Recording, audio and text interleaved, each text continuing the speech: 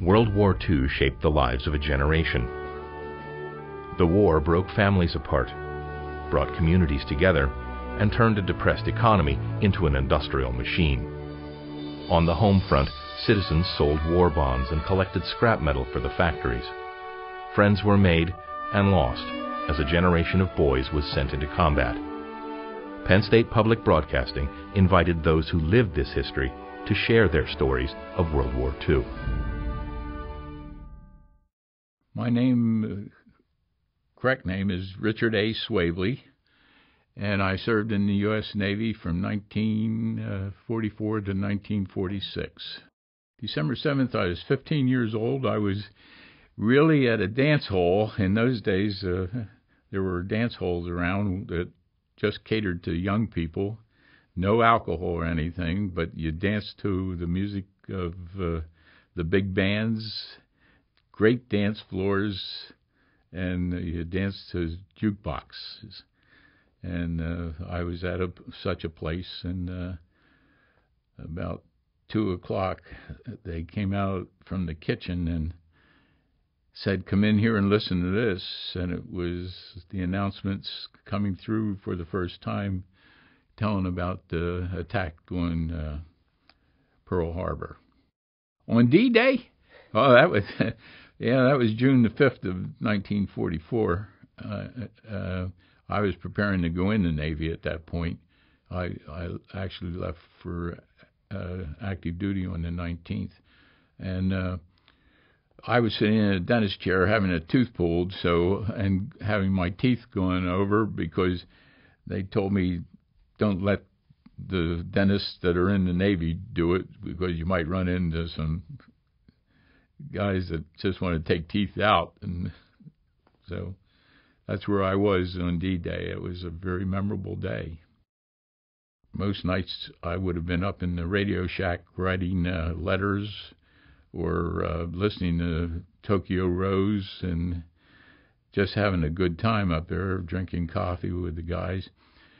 And so I didn't want to do that night. I went down to take a shower, and when I went down to take a shower, I was just coming out of the shower, getting ready to get dressed, and the ship shook, lights went on and off, and everything was smoky and stuff. We had been hit by a kamikaze. The kamikaze took out about 4 decks, including the entire Radio Shack, where I normally would have been at that time. It was pretty scary. I got dressed quickly, and I went up on deck and got up on the aft end of the ship, and we got up there just outside the hatch, and we looked up, and there was a second Japanese plane coming in, so we were pretty shaken up, and that you could see the guns on the wing tips firing at us, and fortunately none of the bullets struck close to us, and that plane hit a king post, which is a vertical post mast on a ship, and it spun off into the water with a 500-pound bomb on it, as we suspected the other one had that hit us. And that one didn't do any damage to the ship, really. We lost 25 officers, and we had, 25 killed officers and enlisted men, and a total of 80 people injured, both officers and men. Our ship was really in damaged condition, and as a result of that, I was not any good as a radio man, so they made me a communications yeoman for the ship, and that led to other things later on. Then I had served with the boat crew, though, in the invasion of Okinawa back in April. This was August 13th that our ship was hit. Ernie Pyle was a journalist or a war correspondent, they were called in those days, who covered the war in Europe, rather, and he was just a fabulous reporter of the World War, and he was really the GI's reporter. He was with them all the time. He lived with them. He went into battle with them and stuff. And this at Aishima was the first effort. The war had finished in April or May. Well, it was essentially over anyway in Europe, and he was transferred from Europe, and this was his first involvement in the Pacific theater of operations. And unfortunately, it was his last. But he was really a well-respected reporter for the military. I didn't see Ernie Pyle. I saw him being buried. That's right. Well, our ship was at Okinawa. In the Okinawa area on March the 26th. The invasion of Okinawa was April the 1st of 1945. And we had set up some artillery batteries on the Kerama-Reto Islands, and we were held in reserve on April the 1st. And at that point, I was a boat coxswain, actually landing troops on beaches and so forth. And the day after the invasion of Okinawa, we were asked to make a landing on Aishima, which is a small island to the south of Okinawa. And our ship had on Ernie Pyle. I didn't know this until many years later, but I have an article in my briefcase that tells about how he was carried in on our ship. And he could have even been in my boat when I landed on the attack on Aishima. But we had about 200 people killed in that particular attack, and our ship went away and left us there for a couple days. And so we used to go out and have the beachmaster signal various ships to see where we could get a dinner and a bunk overnight and stuff. But we went in and toured the island. And Aishima, Ernie Pyle, when he landed, he had walked down a road from about the middle of the island towards the south end of the island. And as he was walking down there, a sniper got him. And I heard the officer that I was with heard that he was going to be buried with about 200 soldiers that had been killed that day when we got there, the day after he was killed. And so we walked down the same road that he had walked down, and there was a group behind us, maybe 100 yards or so, and they were fired on.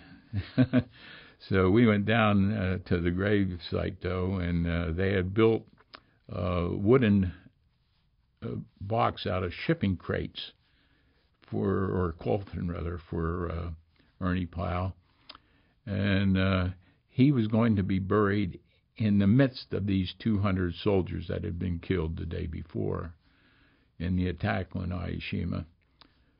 And we watched as the bulldozers made big, long slits in the ground, a couple 100 yards long and stuff. And then they made individual grave sites big enough for a person that was probably about 6 inches or so deep, so they could keep them separated.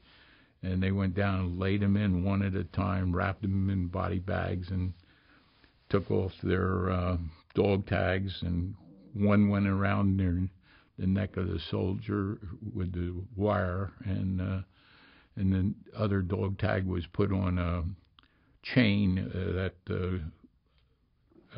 burial group. There was a group that was assigned mortuary group, really. It was, and they were keeping an accurate record of where each person was buried, and we saw that happen, and we saw them bring the wood coffin in, and Ernie Powell was buried right in the center of it.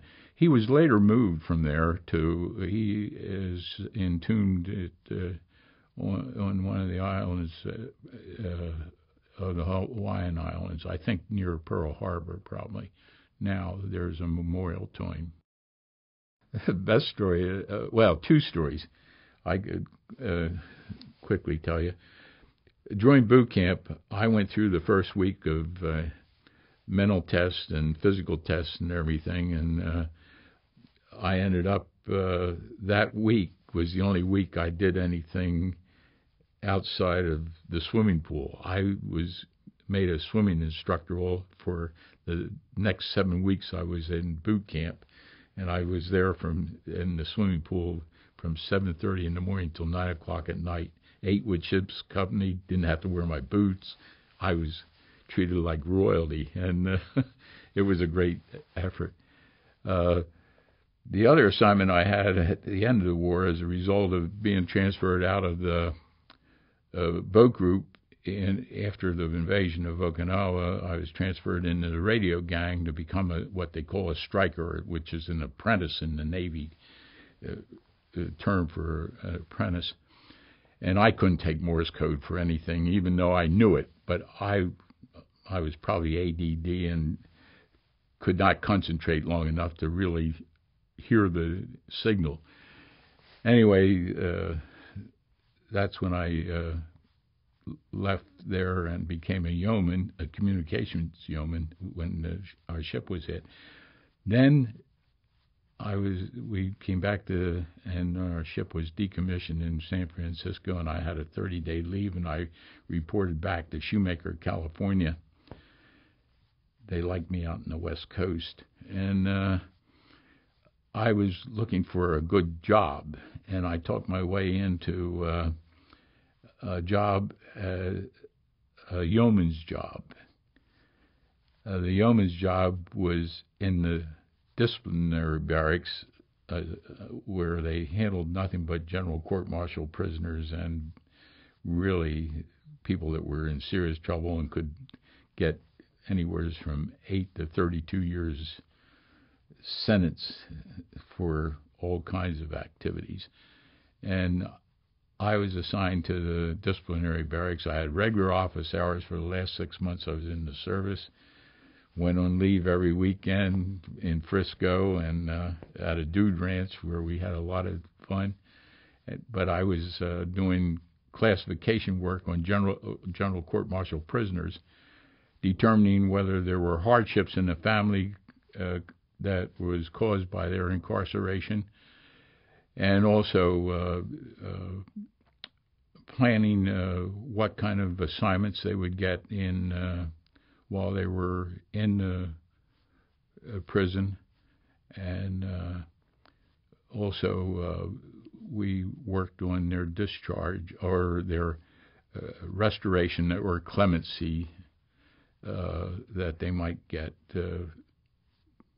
when they came in front of a board that evaluated them for release or from prison or discharge from the. Usually it was a discharge with a bad conduct discharge. It was very hard to get a dishonorable discharge. I mean, they just didn't give many of those out, but bad conduct discharges were quite frequent. Almost everyone got that. So that was an interesting period. I played basketball every noontime. Weekends we went to a dude ranch outside of San Jose, or else we went into San Francisco and listened to the big bands, which were often playing live in there. And we did some other things, hit some of the bars and good eating places, and really lived it up.